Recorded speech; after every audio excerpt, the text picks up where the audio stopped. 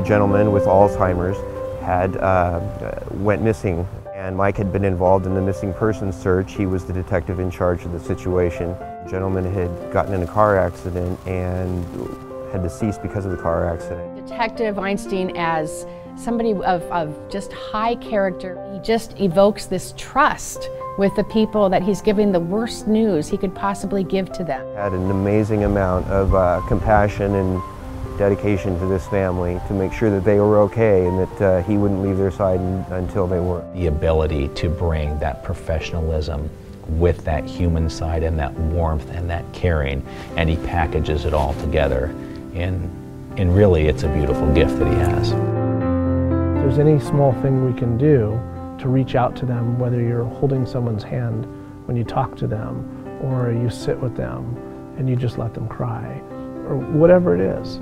What's important is that human connection. He stops, he takes time, and he finds the words to make this real and acceptable for the people he's giving that notification to. I have a feeling he treats every single call that way. He just had that kind of dedication to their needs. When we have to do something as unpleasant as this, it's not just about another case or another case closure. It's about people whose lives are about to change forever. It is a blessing and an honor that people allow us into their home to share their most private moments with them. I think Detective Weinstein puts a different face on the badge because it tends to be work where we have a professional front that we put up so we don't get emotionally involved, and he kind of takes that front down. This is a role that he fulfills often.